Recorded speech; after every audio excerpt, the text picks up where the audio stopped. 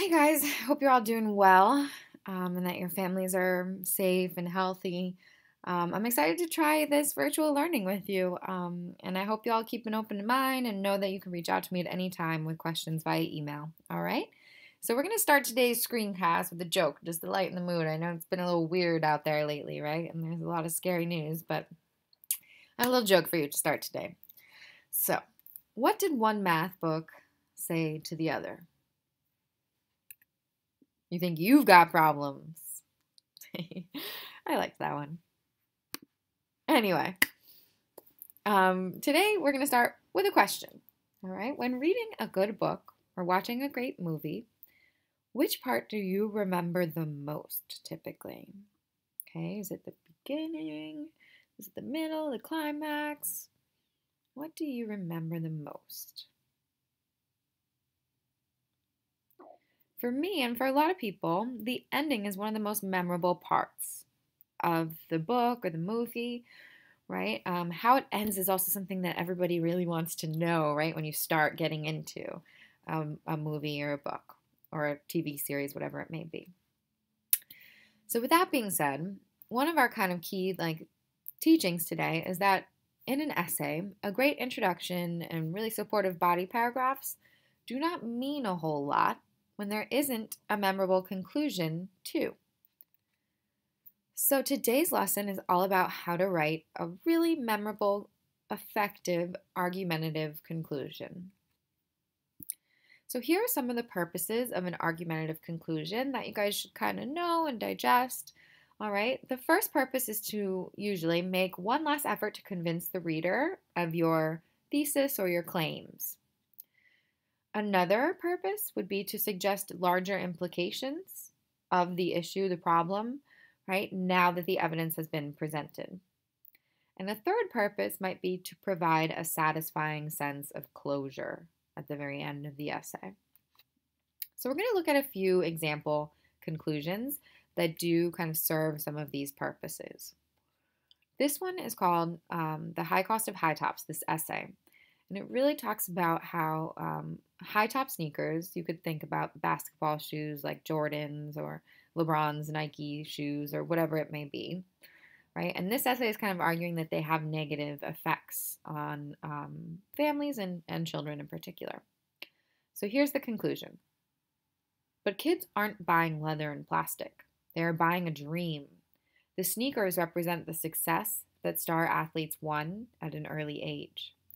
They may therefore represent a dream that's unrealistic for some teens and distracts them from more realistic goals. That is a very high price to pay for a pair of sneakers.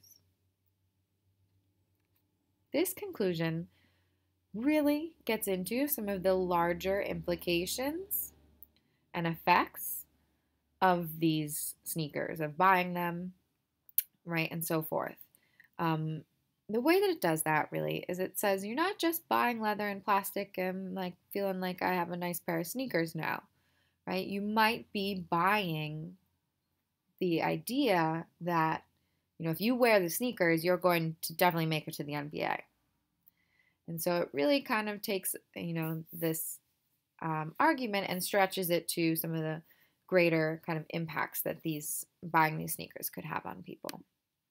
All right, here's another conclusion.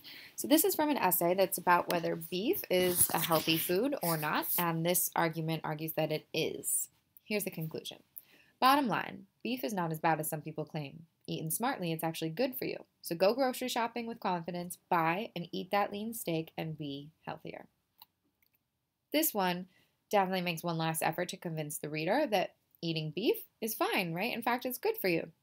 It seems like the first two sentences really kind of restate the thesis. It says, bottom line, beef is not as bad as some people claim. Eaten smartly, it's actually good for you. So that is driving home that argument. Here's a third example. It's from an essay called The Heat is On, Welcome to Life in the Greenhouse. And this has to do with global warming and what people should do about it. One thing is certain. Efforts to turn down the heat will have to involve the entire world if they are to succeed. Climate change is truly a global issue, says Trenberth, and one that may prove to be humanity's greatest challenge.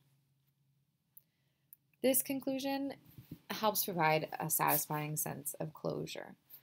Okay, the phrase or the sentence, one thing is certain, really brings us to that end, right? And we feel like we have closure because we know for certain at least one thing, which is that we must kind of band together as a globe, right?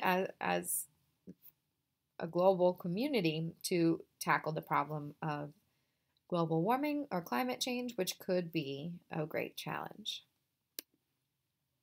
All right, so in addition to knowing these purposes, right, for writing an argumentative conclusion, Mr. O'Brien and I wanted to share with you 5 strategies that are very helpful to use when writing an argumentative conclusion. The first one is instruction, or teaching the reader what they can do about the issue that you're dealing with in your essay. The second is making a strong or powerful statement. It might even be kind of like bold or surprising to some readers. This will probably be a shorter conclusion. It could be just 2 sentences where you say why the issue is important, right? And why it's so important that we do something about it and what we should do potentially. Then there's an anecdote, which is just a brief story that captures the essence of the issue. And a lot of you actually used anecdotal hooks in your introductions, right? Where you told a short story that kind of got the reader interested in the topic. You could conclude where you tell a short story that, is going to leave the reader with something to think about why the issue might be important. Finally, you could ask a pointed question. So at the very end of the conclusion, some people like to ask questions that leave the reader thinking about their claim and their reasons, and also just the issue in general and what next steps might be. And finally, you could try echoing your claim. All right, so this means circling back to the introduction and the thesis and so forth that you wrote there, presented there. And with this one, you do want to be a little careful not to repeat yourself too much. All right, so your next task is going to be to look at a series of conclusions, including the 3 that we just looked at, and identify which of these 5 strategies is being used in each. Let's do the first one together. So on Google Classroom, guys, you will find this doc, which is called Argumentative Conclusion Writing.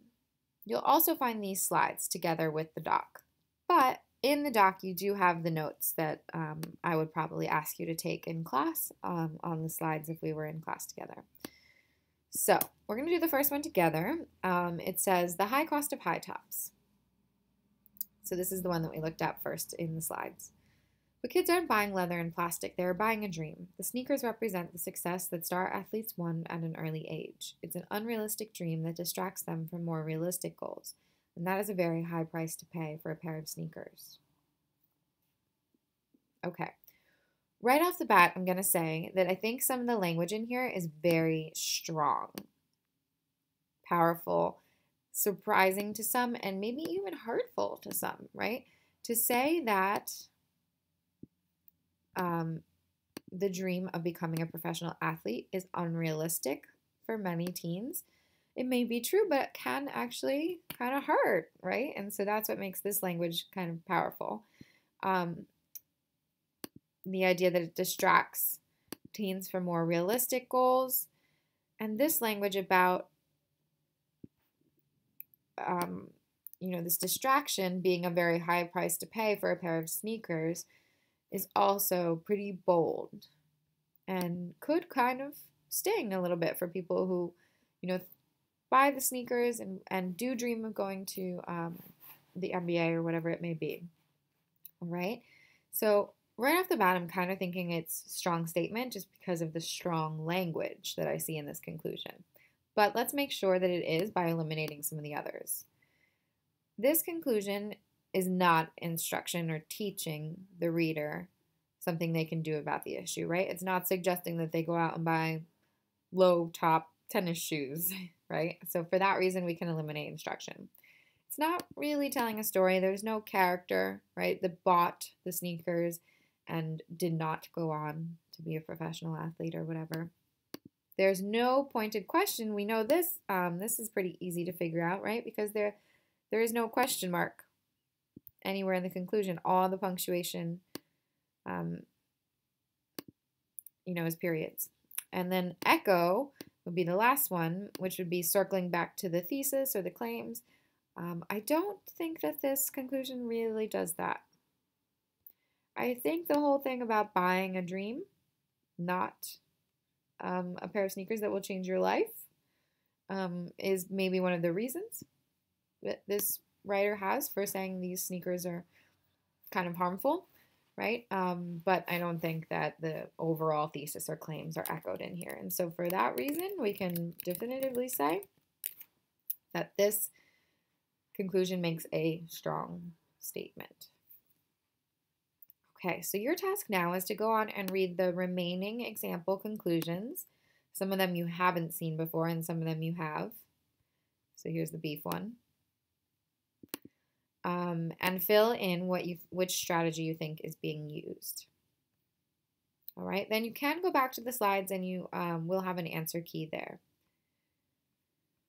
Once you've done that and hit turn in on this, I want you to draft your conclusion in your second draft. All right, that's your main task for today, is to write the conclusion to your argumentative draft, and you should be using a conclusion strategy you learned today. All right, you're definitely going to meet these three purposes, or at least 2 out of the 3, and then you're going to try to either provide instruction, make a strong statement, include an anecdote, ask a pointed question, or echo your thesis.